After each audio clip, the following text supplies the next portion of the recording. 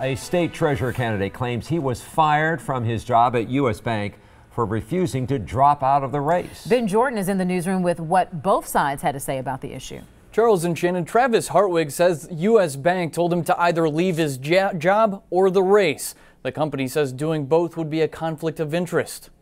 I felt really sad about it. I enjoy my job at U.S. Bank. Travis Hartwig had no idea running for state office would cost him his job at U.S. Bank in downtown Milwaukee after what he calls an unfair ultimatum. On July 2nd, they called me and they asked me on the phone if I would leave the race or if I would leave U.S. Bank. Once again, I told them that I was uncomfortable with that. On that phone call, they terminated my employment. Hartwig says he brought his campaign plans to the company's attention months ago to be transparent about running for state treasurer. U.S. Bank officials told the Oak Creek native even his candidacy would be a conflict of interest. The company is seeking a contract with the state that could lead to more than $10 million worth of business. U.S. Bank does have a request for proposal out for business to renew business they have with the state. U.S. Bank is the state's bank.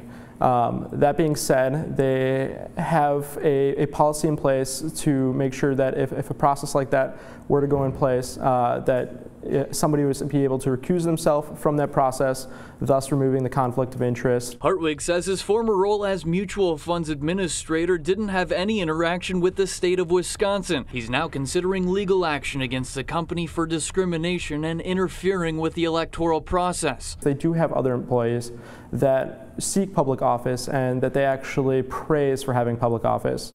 U.S. Bank representatives told us they do not comment on employee issues, but directed us to their employee code of ethics, which explicitly states potential conflicts of interest of running for public office. There are 5 candidates in the state treasurer's race: Democrats Sarah Godlewski, Cynthia Comp, and former state treasurer Dawn Marie Sass. Jill Millies joins Travis Hartwig on the Republican ticket. You can vote in the primary on Tuesday, August 14th. In the newsroom, Ben Jordan, today's TMJ4. All right, Ben, thank you.